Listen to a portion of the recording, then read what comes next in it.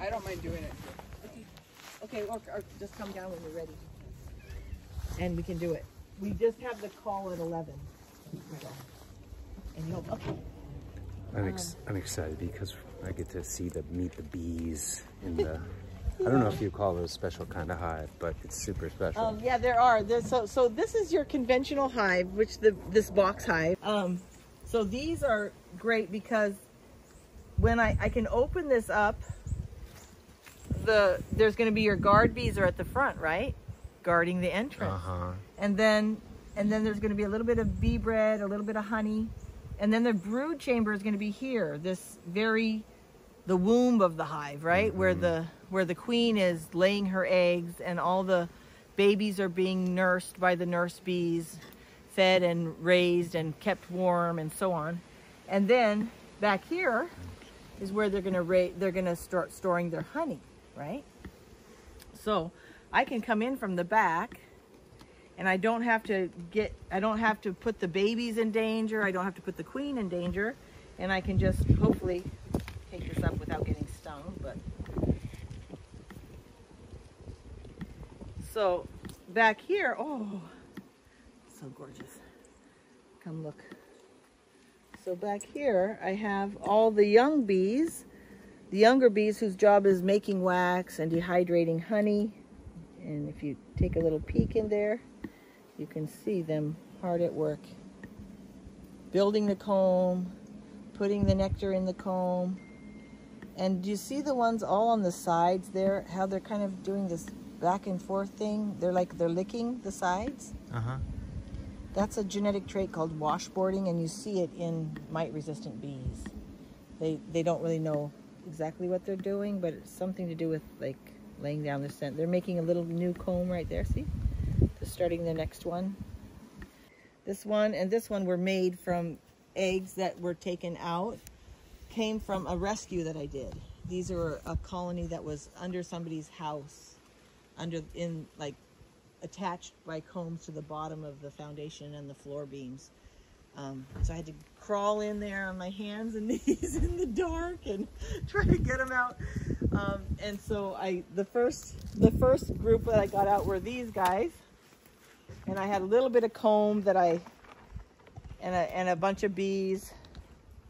Let's just hope that they're going to be real friendly. But the bees say they like, oh, I love you. Hello, good my girls. Hi, sweetheart. Oh, you know me. So bees have the facial recognition, they say, as good as a dog. Wow. They also dream collectively. The organism that is the beehive, they now believe dreams. The superorganism dreams. Wow. And so she sees me, right? But because she's sharing, let's come on my finger, you little cutie patootie. Here you go. Say hello. Say hello. Because this is propolis, this sticky stuff, the bees gather from, and I'm breaking up their, see, here I am. This is like performing surgery on a body. I've just opened up the skin, right? Oh, yeah. Yeah, so because the beehive maintains homeostasis, they breathe in and out, coordinated breathing. They maintain a constant temperature of 92 degrees, whether it's 105 outside or 30 below. Inside the hive, they're keeping it just like you maintain your body temperature at 92 degrees. What do you mean by they coordinated breathing? Well, they bring air in.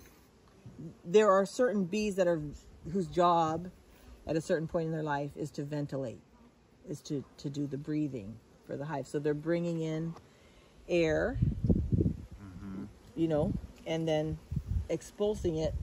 Well, how does it? Through the action of their wings. Oh. How do they bring air in? Through the little opening. Making openings.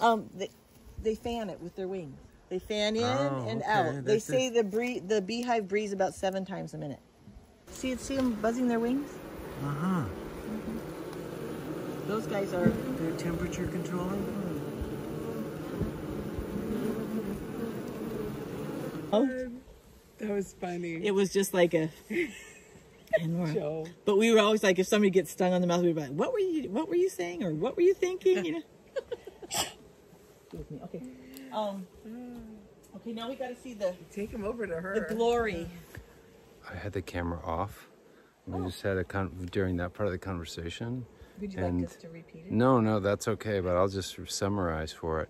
I'm standing in the middle of just 100 flying bees, and that's when they bring up the conversation about how often they get stung a day at another place where the bees are. It's a commercial where they're handled pretty rough. Yeah, where bees are pissed off with the way they're being treated. But here I'm standing here. I'm just hearing, oh, it's super bad when they sting you in the lip. It's super bad when they sting you in the third eye. It really hurts when they sting you in the ass. Oh, under the fingernails is the worst. I'm like, go on, do go on. And they're like, if you have a negative thought, the bee's gonna hard charge you. I'm like, oh my God, clean up my mind. Come on. The other thing is, and I have this happen all the time. The bees, they're gonna die if they sting you. There is no reason why they're gonna sting you for no reason. Right. Right? Unless you need it. Right? So like. Or unless they're at a commercial thing and they're pissed unless off. they think that their lives are in danger and they need to give their life to protect the hive, which is what happens, right? Or they're like associating, you know, they're associating you with as a predator because of their experience of being preyed upon. Yeah. In a very rough way. So what was I going to say? Oh, so like if a bee wants to sting you, they don't mess around. They just bam, you know. But a lot of times the bees will do this, bing, bing, bing, bing, and it's like it's like warning you, kind of. Yeah, they're warning you. They'll give you a warning first, because right. Well, hey, you're in my territory, Yeah. or, and then a lot of people, I get this all the time on my Facebook groups where they'll be like, people will be complaining, there's this one bee and she's just following me around and she keeps harassing me and we can't go outside because she'll come up and she'll, and I'm like, look, if she wants to sting you, she would have been sting. She's trying to tell you something. Yeah. And when that started happening to me, after the beetles and the mites got here and stuff, and I started realizing, like there would be, now none of them are having any problems at all anymore because our bees have developed resistance through natural selection, through swarming people. But it used to be when they would be getting weak or having beetles taking over the hive, I'd have a bee come out, I'd be working in the yard and one bee would come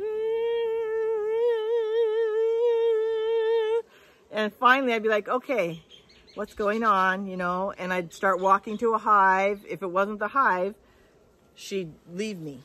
And then if I, you know, and then she'd basically lead me to whatever hive it was. I'd open the hive. Sure enough, there's combs infested with beetle larvae. They're starting to take over, which are like lay maggoty type things in there.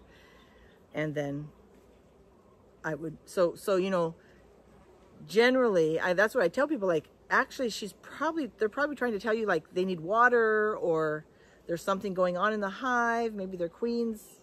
Maybe they've had pesticide exposure. I don't know. But, you know, just try just to, like, if she wanted to sting you, she would have done it already. Yeah. It's super easy, you know? Yeah. Wow. So don't just assume that because a bee is going around you, that's how she talks. This is how the wild bees down in the lower areas build their hives in caves. They hang their combs out in the open. And actually this has been a great survival technique for them, because when they're inside someplace and the hive beetles attack the comb, or the comb gets old and has disease spores or whatever in it, if it's inside a cavity, that comb will collapse against another comb. It'll break and collapse against another comb, or even if it just gets too much honey in it for it just to hold up and it gets real hot or something, it'll collapse against another comb, and then the beetles will just take over and they'll eat the whole hive. It'll just get full of beetle maggots. But here, and I discovered this because I had one of my few survivors when we went through the die-off after the beetles and mites got here. And I went from like 60 colonies down to like 4, okay, over a Ooh. many year period. And then those 4 had whatever traits they needed to survive. But I learned, I had one of these guys hanging like this from my kitchen ceiling and flying in and out the window. And then I would notice that when they would get a beetle infestation in one of their combs, they would molt it.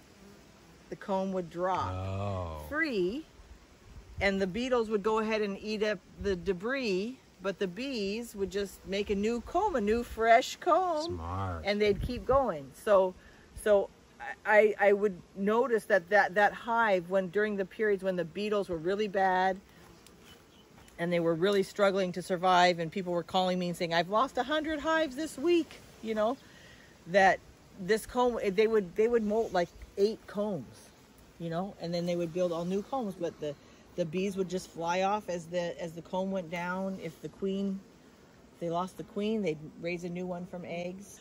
And so this is another substance. They don't, like the wax and the honey is like stuff that they create from what they gather.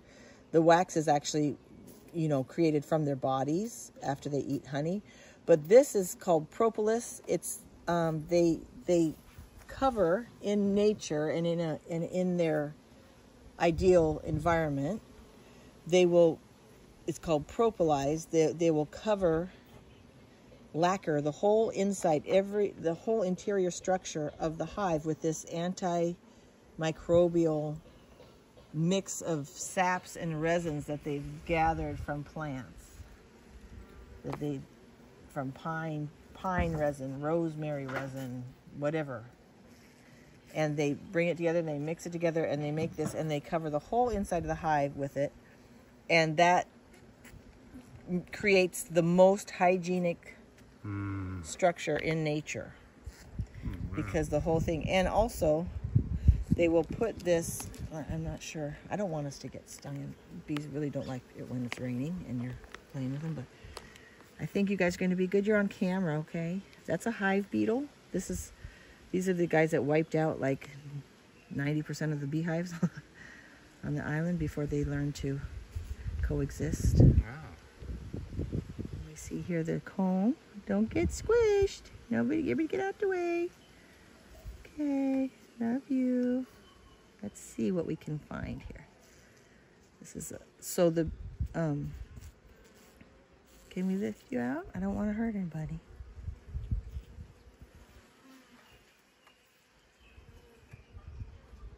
It's a little honey there. So we'll look at this a little bit more. They've attached this one to the bottom. Oh my goodness, you guys are growing.